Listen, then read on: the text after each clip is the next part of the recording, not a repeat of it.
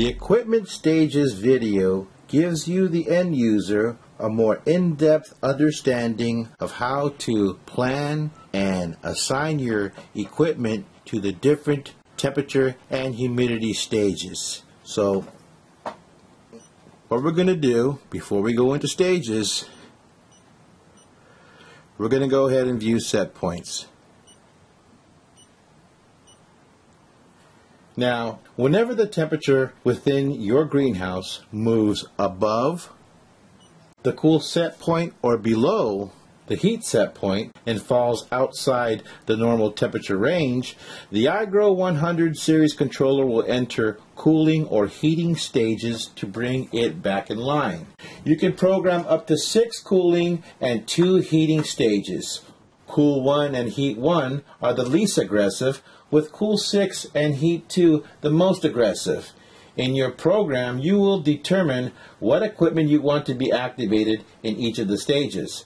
When the air temperature in the greenhouse rises above the cool set point, the system enters the first stage of cooling, referred to as Cool 1. If the temperature continues to rise, the system will enter the second stage, Cool 2, then the third stage, Cool 3, and so forth.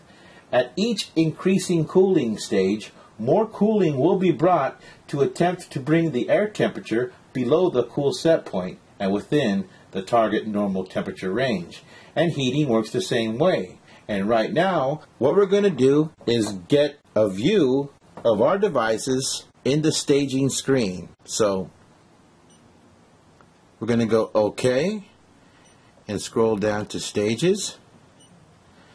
And we're going to go into temperature stages first. And as you can see, your equipment is listed on the left-hand side. Your stages are at the top. And arrow buttons help you navigate within this screen, as well as the setup button, which allows you to turn equipment on.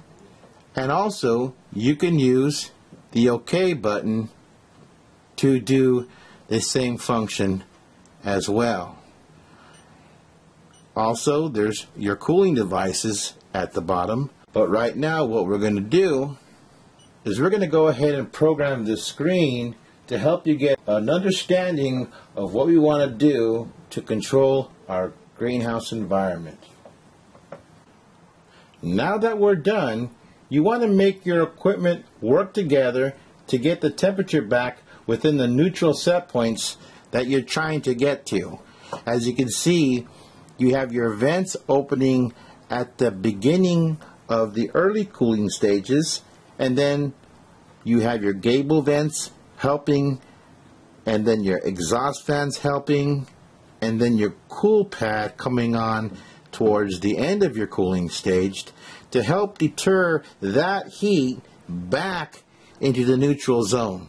And whenever a piece of equipment fall back into a lower cooling stage, like from Cool 6 to Cool 5, from Cool 5 to Cool 4, your equipment will gradually shut off when your temperature finally reduces down to the neutral temperature range.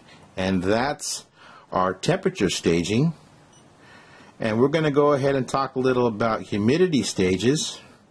And as you can see, you have your devices and you have your choice of humidify, dehume, and cold dehume. Now when it comes to humidity staging, you can always program your vents and your fans to open and come on to assist in dehumidification. For instance, instead of having no change for vents in dehume, you can have your vents open at a certain percentage to assist in dehumidification, as well as exhaust fans. You can have these devices override to on when the humidity rises above the humidity set point. Cold dehume is utilized if the outside temperature is too cold and goes below a certain threshold. When it comes to that, you can utilize devices such as heaters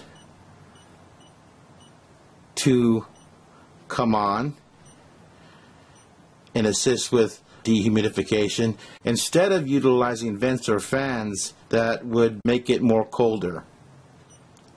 And going back to home, we're going to save our changes.